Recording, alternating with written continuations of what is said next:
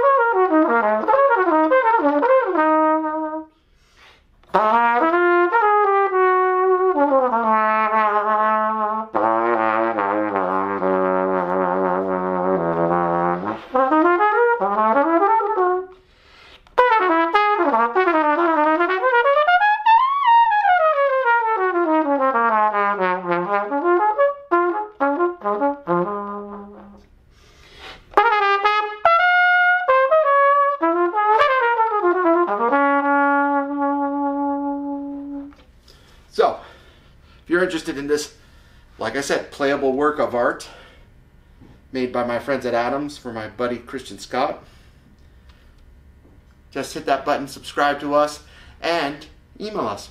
We'd be happy to help you. Check out one of the coolest instruments in the world right now. Thanks so much.